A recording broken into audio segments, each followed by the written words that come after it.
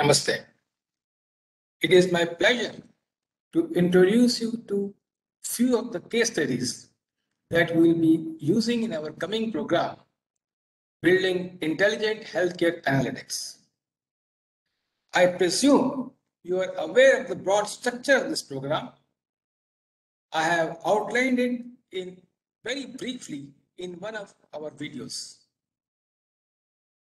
In this video, I will try to use as simple a language as possible. I am illustrating some of the cases from machine learning applications. Deep learning techniques can analyze image data sets. Those case studies, though covered in our program, we are not covering in this short video. The first case study is regarding detecting cervical cancer in time. Cervical cancer is the fourth most common cause of death among women. It has no symptoms in the early stages. Regular checkup is the only way to detect cancer in time. Symptoms appear only in the last stages, including vaginal bleeding. Given a number of characteristics, such as age, number of sexual partners, age of first sexual intercourse, number of pregnancies, smoking habits, use of hormonal contraceptives, with data regarding other STDs, a model can be built to predict risk of cervical cancer in advance. We have a total of 32 such measurable characteristics, and in our class, the attempt will be to build a model that can predict the onset of this cancer in advance. Then, the second case study pertains to predicting the status of fetal health.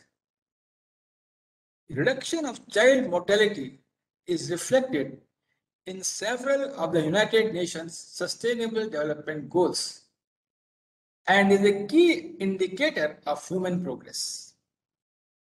The UN expects that by 2030, countries and preventable deaths of newborns and children under 5 years of age, with all countries aiming to reduce under 5 mortality to at least as low as 25 per 1,000 live births. Parallel to notion of child mortality is, of course, the notion of maternal mortality, which as of 2017 accounted for around 2,95,000 deaths. The vast majority of these deaths occurred in low resource settings and most could have been prevented.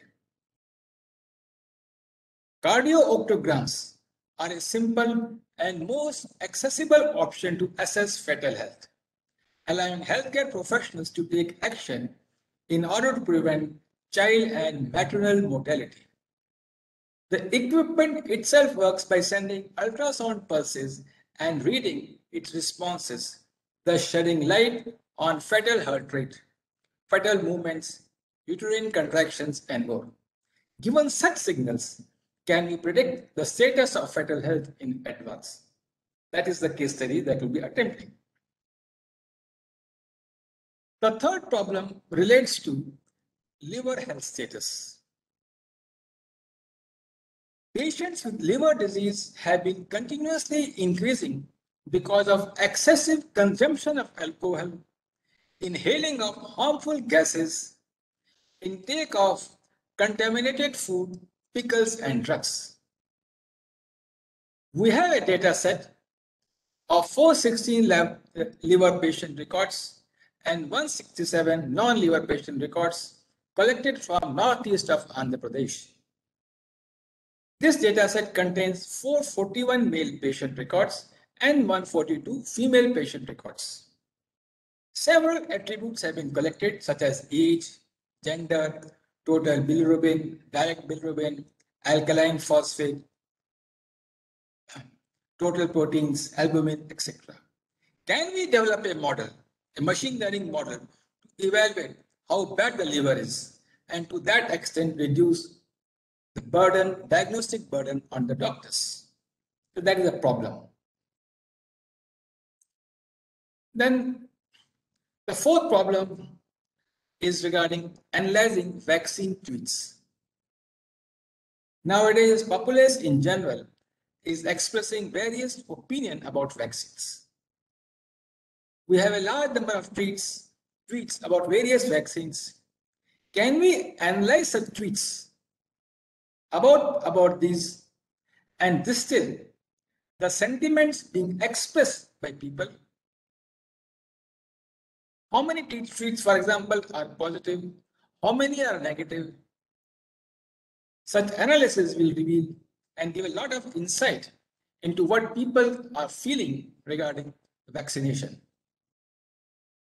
and the vaccines. Another problem relates to healthcare provider fraud. Provider fraud is one of the biggest problems facing medical insurance industry. According to data, the total insurance spending increased exponentially due to frauds. Healthcare fraud is an organized crime which involves peers of providers, physicians, beneficiaries acting together to make fraudulent claims. Due to this reason, insurance companies have increased their insurance premiums, and as a result, healthcare is becoming costly by the day. Healthcare fraud and abuse take many forms. Some of the most common types of frauds by providers are, for example, billing for services that are not provided, duplicate submission of claim for the same service, misrepresenting the service provided, charging for a complex or expensive service than was actually provided, billing for a covered service when the service actually provided was not covered. So, goal of our analysis is to predict the potentially fraudulent providers based on the claims filed by them. Along with this, we will also discover important features helpful in detecting the behavior of potentially fraudulent providers. Then another case relates to predicting hospital readmission of a patient. It is important to know if a patient will be readmitted in the same hospital. The reason is that if we know in advance, we can change the treatment in order to avoid readmission. In our database, we have three different target classes. That is, we have to make predictions for three kinds of patients. No readmission, he will not come back. A readmission in less than 30 days, or he will come back in more than 30 days. The data set represents 10 years of clinical care at 130 US hospitals.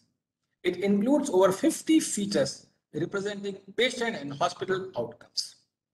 Information was extracted from the database for encounters that satisfied a number of criteria, such as it is an inpatient encounter, a hospital readmission, or it is a diabetic encounter. The length of stay was at least 1 day and at most 14 days. Laboratory tests were performed during the encounter. Medications were administered during the encounter. The data contains such attributes as patient number, race, gender, age, admission type, time in hospital, medical specialty of admitting physician, number of lab tests performed, diagnosis, number of medications, diabetic medications, number of outpatient, inpatient, and emergency visits in the year before the hospitalization, and other attributes. The idea is to predict the three possibilities that I have mentioned just now. So these are some of the cases that we'll be covering, and I hope these cases interest you, and we'll be open to covering any other problem, any other case study that you think will be useful to you. Thank you and see you in the class.